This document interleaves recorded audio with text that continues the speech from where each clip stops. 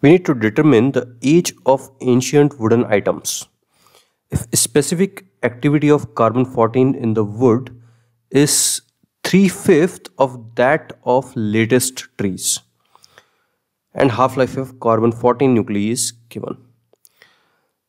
So we have to assume that even though the trees are very old, the activity in those trees when they were fresh is same as activity of our new trees, which means the activity has fallen to 3/5 of the original value.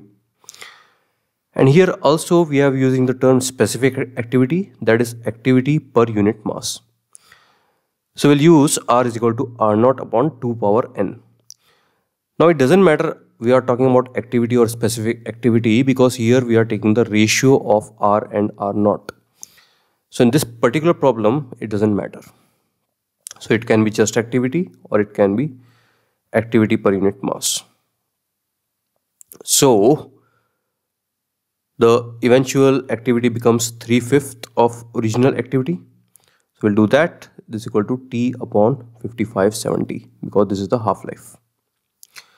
Solving that, we get T to be 4105 years. So our tree is this old.